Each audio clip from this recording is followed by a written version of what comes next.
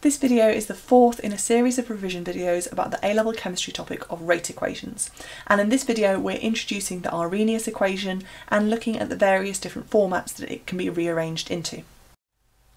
As we've seen in the previous videos in this series, rates of reaction can be characterised by using a rate equation, and this takes the form of rate equals a rate constant K multiplied by the concentration of each of the reactants that affects the rate of reaction raised to the power of the partial order for that reactant. So in other words, the rate equation shows the impact of changing the concentration of a reactant on the rate of reaction. And we can work out what these partial orders are by using experimental data in which we've changed the concentration. But as we know, changing concentration is not the only way to influence the rate of reaction. You know, even from studying GCSE chemistry, that as you increase the temperature of a reaction, this increases the rate of reaction, and we can relate this to the frequency of collisions and also to the number of particles that have the activation energy. But as we look at our rate equation, we can see that if rate is increasing, there are only two ways that this could happen. One would be if K were changing, and one would be if the concentrations were changing. So if we know that the concentrations for a particular series of reactions have remained constant, then this must mean that if the rate is increasing, it's because K has increased. So therefore we can say that as temperature increases, K increases. Rather than just making a qualitative statement, the Arrhenius equation allows us to say quantitatively what will happen to the rate of reaction as temperature is changed. It's an equation that describes the relationship between activation energy, temperature and rate, and this allows us to make predictions, not just about changing the temperature, but also about what would happen if we introduced a catalyst and therefore altered the activation energy. So this is the Arrhenius equation, and I appreciate it is a fairly intimidating looking equation the first time you meet it, but actually a lot of these different components are things that you are already familiar with. So we start off with K, the rate constant, and as you know, you can derive this by looking at a series of experimental data where the concentration of the reactants have been changed. And you also know that the rate constant doesn't have specific units that are always the same. We're going to work out those units each time by looking at the particular rate equation for that reaction. So it will always include a seconds to the -1 term, but it could also include moles to the -1 decimeters cubed, or moles to the -2 decimeters to the 6, or various other variations of that. Then we've got the temperature, and as we know, temperature always needs to be in Kelvin in order for us to get the right number out. And the gas constant, which you met very early on in year 12, which has a value of about 8.314, and you are given that in the exam. And we know that the gas constant is in joules per mole per Kelvin. Now, because the gas constant is in joules per moles per Kelvin, and because we need to be using units that are sort of the same magnitude as each other for all our different terms, that means that activation energy is also given in joules per mole. Now, that's important because the activation energy for pretty much any chemical reaction tends to be quite a large number in joules per mole.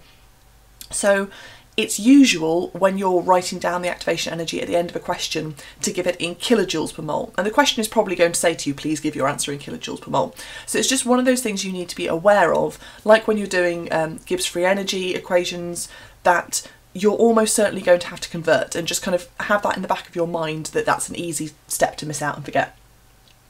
Now, the bits that you might not be familiar with, particularly if you don't do A-level maths, are the E and the A. So E is a special number, it's an irrational number, and it has a value of about 2.72. So just like you have a pi button on your calculator, and if you press that pi button it gives you 3.142 blah blah blah, you have an E button as well, and that gives you a number of about 2.72. So that's what you need to be using at this point. And it's important that this whole index here, this negative activation energy over gas constant times temperature, that is only a power for E. So you're going to use E on your calculator and put it to the power of all of this lot, and then that answer is multiplied by A. A is not raised to the power, we haven't got any brackets here. Now, A is your Arrhenius constant, or it's sometimes called a pre-exponential factor. And basically what it is it's a number for that particular reaction that relates to the collision frequency and also the orientation of the particles. So particularly if you think about reactions that might be controlled by a catalyst, by an enzyme, and it really matters how the particles are orientated when they collide, and that's really going to influence the rate of the reaction, so that's why that's in there. And A is going to have the same units as K. Let's look at how we'd actually use this in practice to calculate the rate constant K for a given temperature, having been given the Arrhenius constant and also the activation energy. So here's my Arrhenius equation, and personally the way that I would approach this is to work out what the value of that index is and then just use that number, because there's just so much that can go wrong if I'm trying to put this into the calculator as it is. So my value for the activation energy divided by RT is going to be 40,500, because I need the units to be joules per mole, not kilojoules per mole as I've been given, divided by 8.31, the gas constant, multiplied by 303, because that temperature needs to be in Kelvin, so I've added 273 to 30 degrees C. That gives me a value for that index of 16.08, or I should say it will be negative 16.08, because actually the index is negative activation energy divided by RT. So I can now say that K is going to be 7.92 times 10 to the 5, which is my value for the Arrhenius constant, multiplied by E raised to a power of negative 16.08. So if I multiply those together, I get this number, and then it's obviously important that I give my answer to an appropriate number of significant figures, so I'm going to reduce that to 3 because the rest of the data in the question is given to 3 significant figures, and I know that the units for K are always going to be the same as the units for A for a particular reaction. So given that in the question I'm given a value of A that has the units seconds to the -1, my units here are also going to be seconds to the -1. Now, this is a really useful equation in industrial chemistry because it allows us to optimise a particular reaction and make sure that the rate is exactly what we want it to be, because you don't always want a reaction to go as fast as humanly possible. But it's also quite likely that in your A-level exams you're asked to solve this equation for one of the terms, and a really common one of these is working out what the activation energy for a particular reaction is. So anyway, we need to be able to rearrange this equation to make every single different one of these variables the subject. So to start with the most straightforward one of these, if we want to make the Arrhenius constant, that pre-exponential factor, the subject of the equation, then we obviously need to get rid of e to the power of the minus activation energy over RT. And so at the moment they're multiplying, and so what we do is we divide both sides of the equation by that, and we get this. So that one is quite nice and straightforward. Unfortunately, none of the rest of them are. In order to rearrange the Arrhenius equation any further, so that you can look at the other terms that are involved, then you need to understand what logs are showing you. And if you're someone who doesn't do A-level maths, then this topic may be the first time that you've met logarithmic notation, and it can be a little bit counterintuitive, but it's not too bad.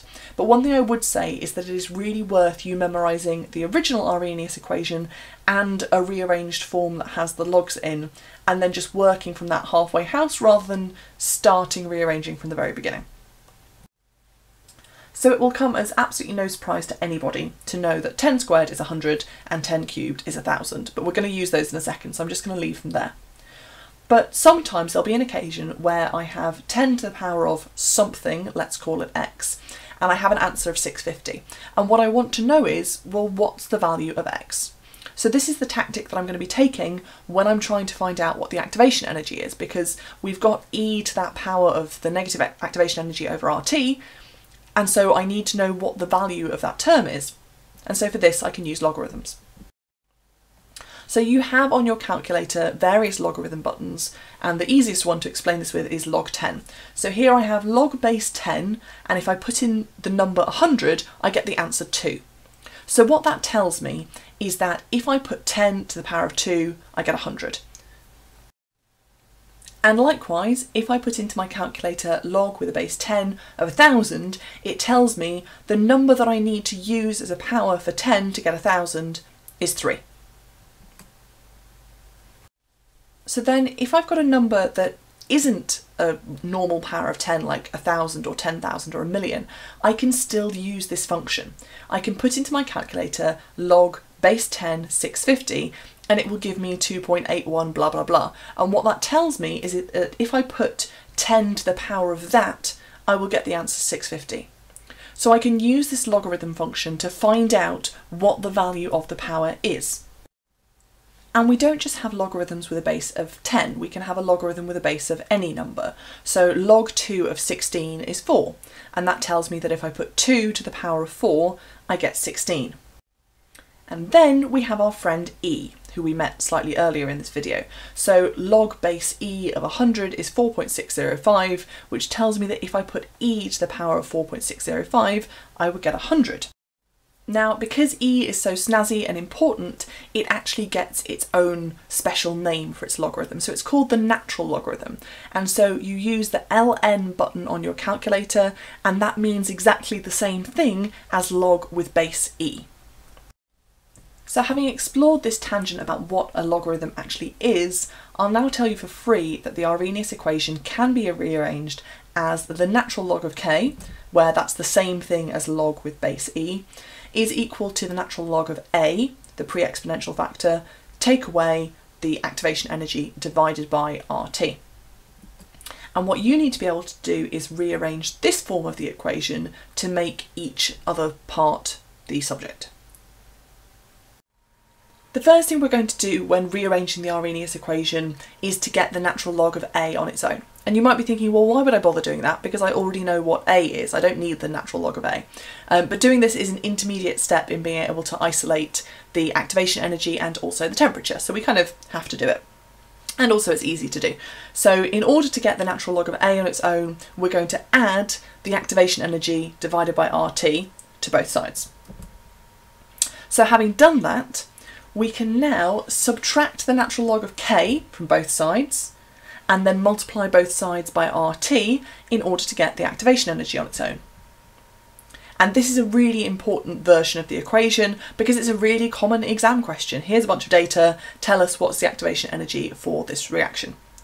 And then the final thing that we're going to do is going to be to get temperature on its own. So right now we've got R multiplied by temperature multiplied by natural log of A take away natural log of K. So if we divide both sides of the equation by R and by natural log of A take away natural log of K, then we get this form of the equation. So we could have a bunch of data for a particular reaction and we know what the rate is, and they ask you what's the temperature where those conditions give that rate, and this is what we need. Now, although you definitely should know how to rearrange equations and this should be something you're comfortable doing, there's nothing to stop you from just learning each one of these already rearranged equations and just pulling out the right one as and when you need it. Now let's look at 3 worked examples for questions that could feasibly come up in the A-level exams, where you're asked to use this rearranged version of the Arrhenius equation. In this first question, we've been given a temperature in Kelvin, we've been given a value for K and a value for the constant A, and also the gas constant, and we're asked to calculate the value of the activation energy. Now it's worth pointing out again that we're asked to give it in kilojoules per mole, but remember the Arrhenius equation is going to give you an answer in joules per mole, so you are going to need to convert that before you give your final answer. So here's our rearranged version of the equation. And we can start by substituting some numbers into that. So we've been given the gas constant, we've been given the temperature, and we can use our calculator to work out values for each of those natural logarithms. Now the numbers that you're expecting to get will be fairly similar regardless of the question, because that's just the nature of a logarithmic scale. So you're expecting that your natural log of A is probably going to be a number between, I don't know, 10 and 20, and then your natural log for K is always going to be a negative number. And the reason for that is that your actual value for K is going to be between 0 and 1, and so this is going to give us a negative logarithm. So if we multiply all those out, then we get an answer that looks a little bit like that. And then there are 2 things we need to do before giving a final answer. We need to convert to kilojoules per mole, and also we need to take account of the significant figures. So all of the numbers that I've been given in the question are to 3 significant figures, and therefore my answer should be as well. If that made sense to you and you want to pause the video and look at the second question yourself, go ahead. If not, I'm going to talk through it. So in this question, we've got a very similar format, but with the exception that now we've been given the temperature in degrees C. So before I can substitute in my numbers, I am going to need to convert that to Kelvin by adding 273. So I've now got 8.31 times 298, still multiplied by the natural log of A, take away the natural log of k. And so again, as with the previous example, I've got a similar sized number for my natural log of a, and I've got another negative number for my natural log of k. When I multiply all of those together, I get a similar sized number, and then again, I need to divide by 1000 to put it into kilojoules per mole and give my answer to 3 significant figures. Now, it's actually quite unrealistic to think that you're just going to get a question where you have to calculate the activation energy. More commonly, this is going to be a multi-step process, and maybe in part 1 of the calculation you're asked to work out what the partial orders of the reactants are and write a rate equation, and then in part 2 you're asked to calculate a value for k, and then in part 3 they ask you to work out the activation energy and say, if you couldn't do parts 1 and 2, here's a number that you can use. But we usually do those intermediate steps first. So here's a question that's a bit more like that. So we have been given a rate equation, and then we've got a temperature and some initial concentrations and an initial rate, and also a value for the natural log of A. So firstly, we need to find the value of K. So I'm going to take my rate equation, rate is K times A times B, and I'm going to rearrange this and then substitute in some numbers and get a value for K of 0.09. Now, I can use that value of K to work out my activation energy. So again, activation energy is RT multiplied by natural log of A, take natural log of K. So 8.31 times 293, because again I've converted my temperature to Kelvin, multiplied by 13.9, take away whatever the natural log of 0.09 is. And this gives me an activation energy of about 40,000 joules per mole, which I then convert to be kilojoules per mole and report to 3 significant figures.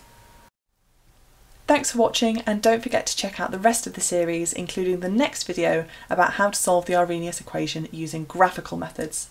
Also, don't forget to like and subscribe below. Thanks for watching.